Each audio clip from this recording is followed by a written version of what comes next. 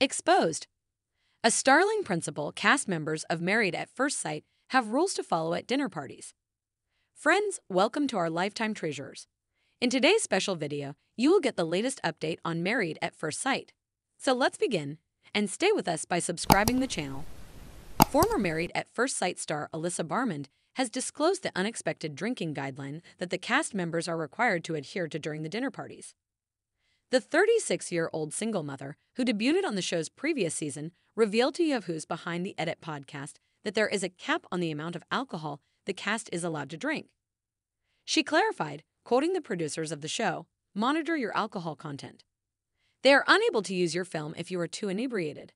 Thus, they are unable to use that footage if you are slurring your words and are quite untidy," she stated. "We would typically have one carafe each of red, rosé, and white wine at dinner parties." During her season, Alyssa acknowledged that she got cut off a lot and that Evelyn Ellis, her co-star, was sneaking her drinks during the girls' night out. In the meantime, the Married at First Sight couples of this year will soon have to decide if they want to stay together after the experiment or not. During Wednesday night's dinner party, fan favorites Lucinda Light, 43, and Timothy Smith, 51, made a significant progress in their relationship. Even rival Tori acknowledged, "I don't have a lot of time for you tonight, but I will be the bigger person and say, 'You look closer,' to the group and the expert team, demonstrating how well the duo seemed to be doing. Timothy revealed that during the retreat, something changed and Lucinda assisted him in tearing down his barriers.